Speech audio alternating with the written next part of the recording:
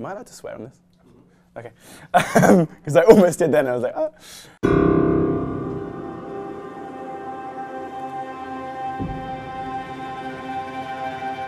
Hi, I'm Tom Payne. I play Jesus on AMC's The Walking Dead, and this is Rolling Stone's Fan Theory Exploder.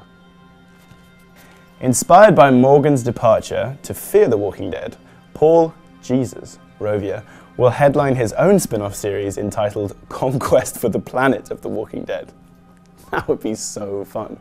Like Jesus walking around with his knives and his ninja skills. What is it? Conquest for the Planet of The Walking Dead.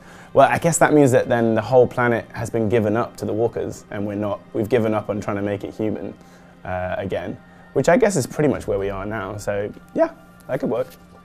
Yeah, I like that idea. Number 3, facing crises of conscience, Daryl and Tara will be divided on whether they should enact their revenge on the newly turned Dwight. Personally, I found it a bit like, come on guys, like he's obviously helping us and he's putting himself at extreme risk, so give the guy a break. But then also that's because, I mean, my character doesn't actually really have much to do with that whole situation. So that's just me as Tom reading the script and watching the show. But I can totally see, like, Tara's girlfriend was killed by Dwight, and he turned around and said, I wasn't aiming at her, which is kind of cold, but it is true. Like, he didn't mean to kill her. He was trying to kill Daryl. So Daryl does have somewhat of a reason to be mad at him. But I think he's paying a penance now, and like I said, putting himself at extreme risk. So I think they should cut him some slack, and I think that might be the way to the victory for us. But we'll see. The writers will give up any pretense of mortal danger for Rick and Daryl, replacing their plot armor with literal body armor during every fight sequence.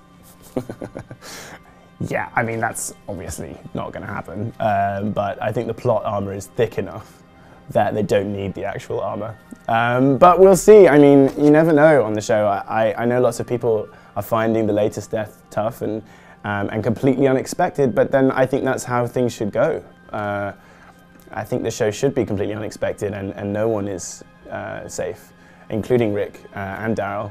And I think with what's just happened, I think that rocks the boat a bit more and shows that no one has thick enough plot armor. We'll see. In a bit of fan wish fulfillment, Eugene will just die like the coward he is. There's a lot of bloodthirsty fans that watch this show who are just desperate for people to die as soon as they mess up or do something that the audience don't feel is right. Eugene is basically just a coward, and he's all about self-preservation. We're in an interesting position with him because I think fundamentally, like, he knows what Rick's group did for him and how they helped him out, and how he's survived for so long is in no small debt to Rick and his group. I don't think Eugene is a lost character. He's certainly not being very helpful to our cause at this moment in time.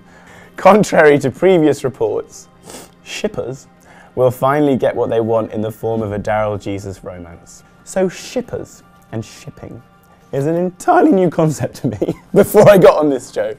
And it was a really interesting situation because Norman actually warned me about it before my episodes aired and said, oh, you know, this is going to happen. And I was like, oh, okay, interesting. He's like, yeah, I get sent these pictures of me and people, and we all do, from different people. I was like, okay, interesting. And then, lo and behold, it happened, and I get all of these pictures of Jesus with different characters, and quite a lot of Jesus and Daryl pictures. And I know it's a very popular ship amongst the fans. I kind of, for me, it's just nice that the fans are so invested in the characters and want the best for them and just want them to be happy. The season will end with Negan's defeat, opening the door to the greatest threat yet, the Whisperer War. The Whisperer War! I've read all the comic books, and I'm super excited to see if we get to the Whisperers and if they come into the show, because I actually think that Alpha, the leader of the Whisperers, is the best baddie in the comic books. Worse than Negan, worse than the Governor. She just, she has no, she doesn't give a fuck, basically. Like, she'll straight up kill you. Yeah, I'm eager to sort the Negan thing out so we can get to the Whisperer War, definitely. So that's it for Rolling Stone's Fan Theory Exploder. Not much more to say apart from... Oh, there is one thing that I can tell you. So... All right, cut. Oh, okay, fine.